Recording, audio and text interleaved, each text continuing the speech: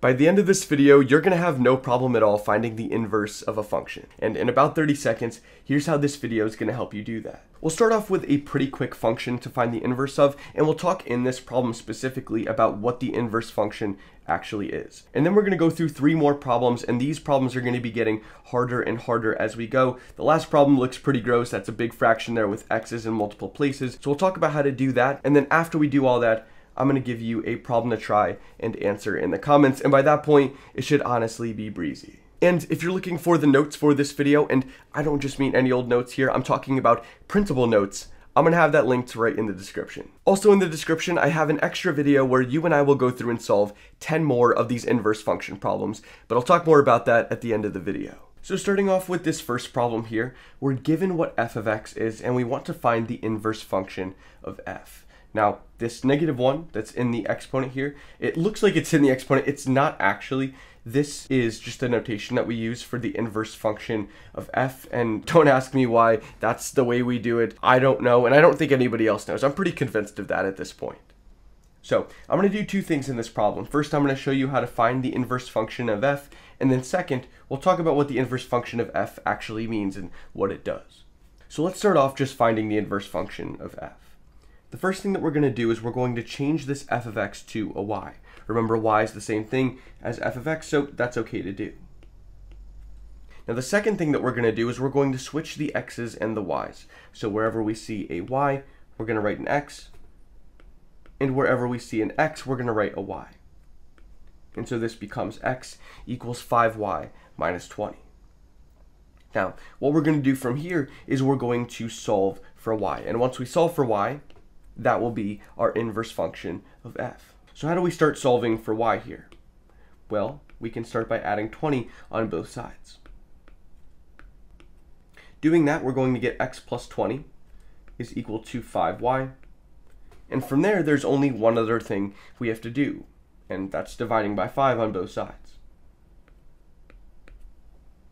Doing that, we get y is equal to x plus 20 divided by 5. And now that we've fully solved for y, we can just change this y to the inverse function of f. And that's how we'll write our answer.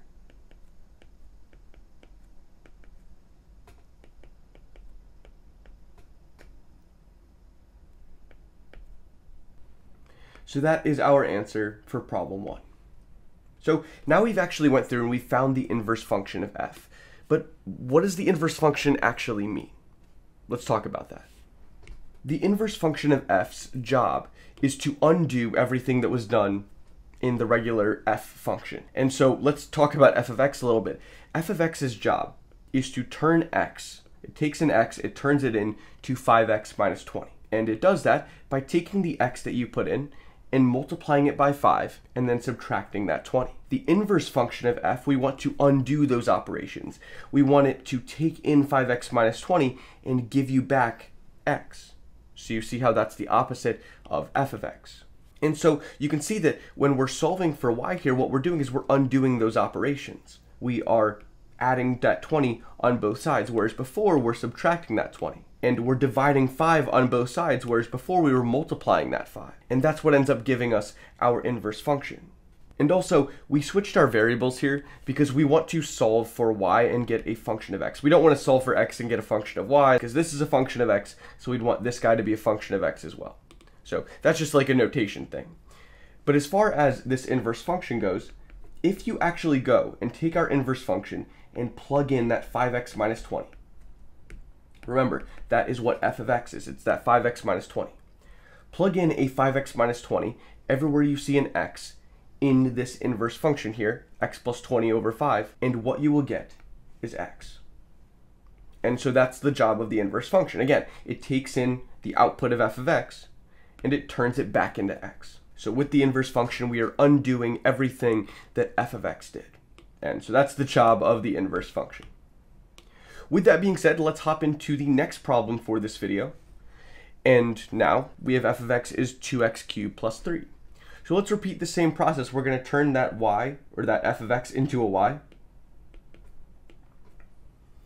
And now we just switch our x's and our y's. So we turn y's into x's, and we turn x's into y's. So instead of being an x cubed, it's going to be a y cubed.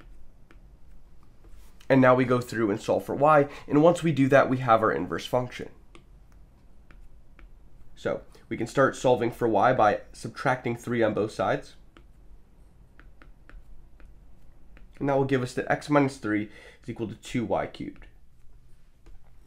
So now let's divide 2 on both sides, and that will give us that x minus 3 over 2 is equal to y cubed.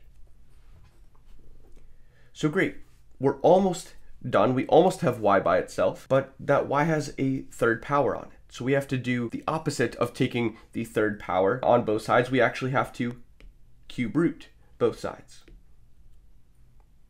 And once we do that, we get that y is the cube root of x minus 3 over 2.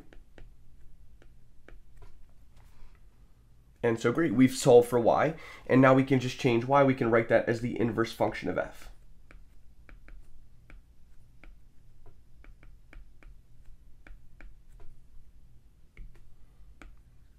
And that is the answer for problem 2.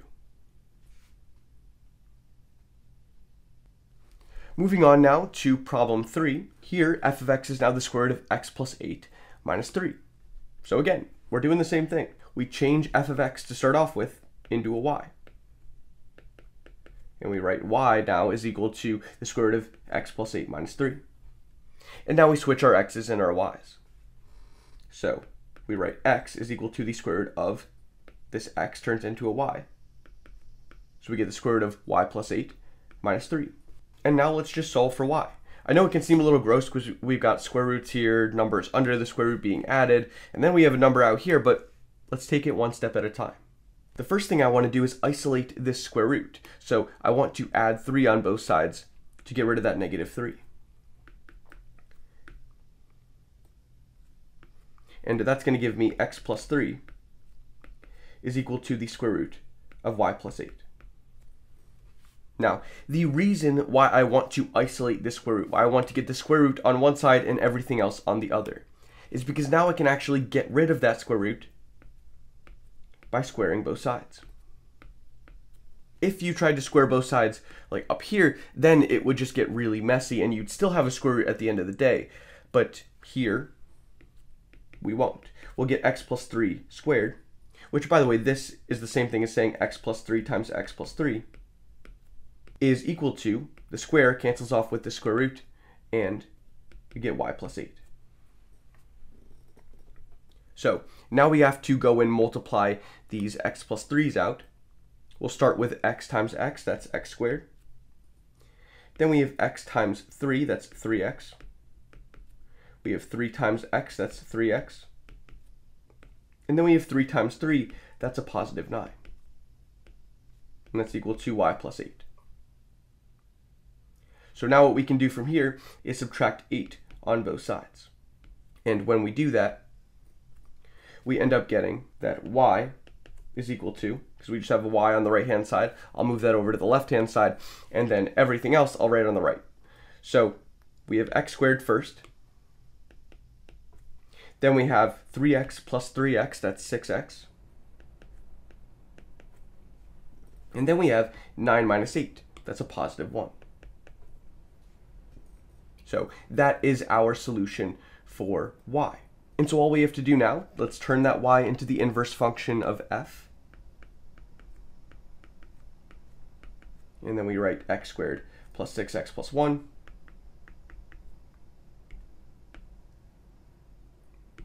And that gives us our answer for problem 3.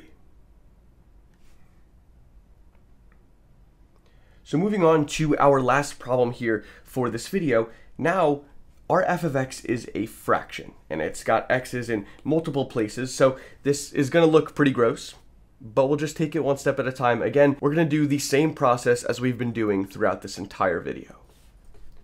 The first step is to change this f of x into a y.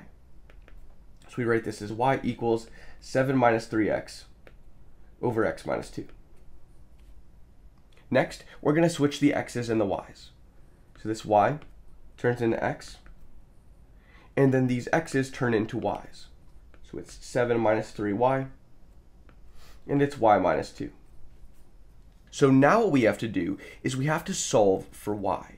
And that might be really gross because, well, we have y's on top and bottom of a fraction, so you're probably looking at this and going, what the heck do I even do here? And I remember being confused in this exact same spot. These problems really got me. So here's what we're gonna do. We see that we have a fraction here, and our number one priority right now is to get rid of that fraction. That's the big thing stopping us from moving on here. And so how I'm gonna get rid of that fraction is by multiplying that y minus 2 on both sides. Now I know what you might be thinking here. Yeah, if we multiply by y minus 2 on both sides, we will get to cancel out that fraction. But before we had all our y's on the same side. Now, when we multiply by y minus 2 on both sides, we have y's on different sides. So isn't that kind of counterproductive? Well, no, because our number one priority here is to get rid of the fraction. Then we can start talking about getting all our y's back to one side.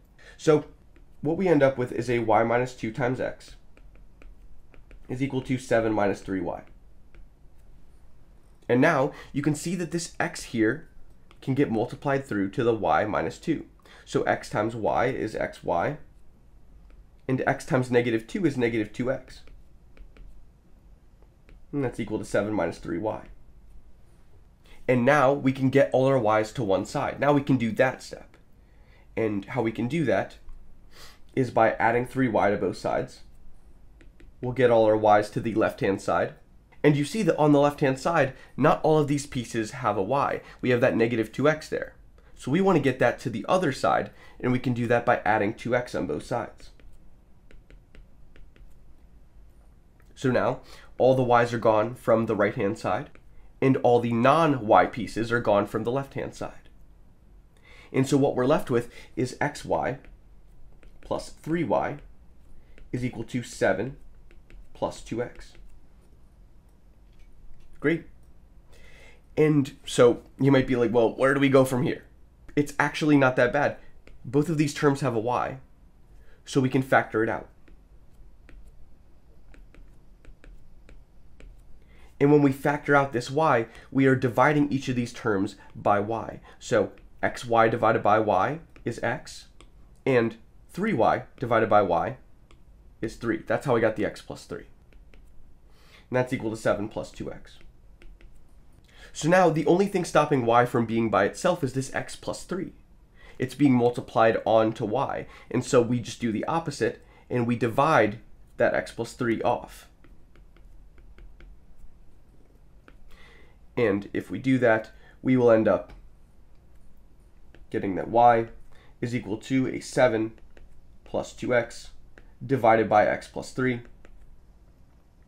And now that we've solved for y, we can write that y as the inverse function of f.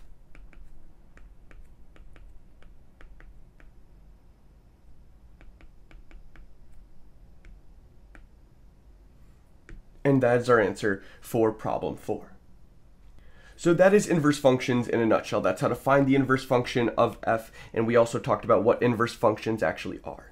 And if you feel pretty comfortable with all that, then here's a problem for you to try and answer in the comments. Here I give you that f of x is negative 3 all over x plus 3, and I'm asking you to find the inverse function of f. So give that problem a shot. Let me know what your answer is in the comments. And if you have any questions on anything we talked about in this video, then again, let me know in the comments, and I'll try to get back to you when I can.